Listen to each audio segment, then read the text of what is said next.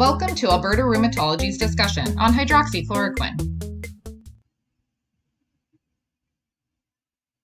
Hydroxychloroquine is a DMARD, or disease-modifying anti-rheumatic drug.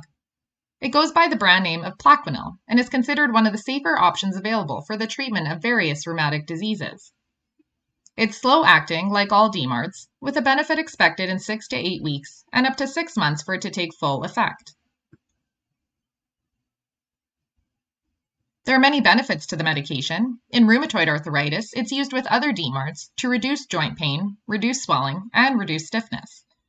In lupus, it treats milder manifestations such as skin and joint involvement, and it prevents serious organ involvement such as kidney damage.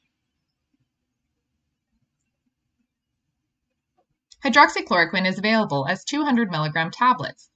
These are taken 1 to 2 times per day in the morning or evening and with or without food.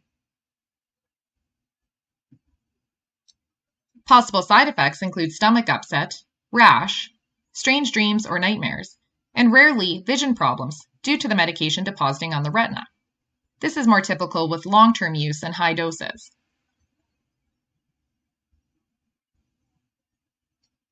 There are a few things to remember when taking hydroxychloroquine. For stomach upset, you can try splitting the dose if you're taking 2 tablets, or you can take it with food. For nightmares, you can try taking it in the morning instead of the evening. And for vision problems, you should ensure that your doctor has your correct weight on file so the medication can be dosed appropriately. You should also inform your doctor of any other eye problems you have and visit an ophthalmologist annually to monitor for any changes. Hydroxychloroquine is one of the safest treatment options for rheumatic diseases. For more about hydroxychloroquine, please read the information provided on our website at albertarheumatology.com. And as always, do not hesitate to talk to your doctor.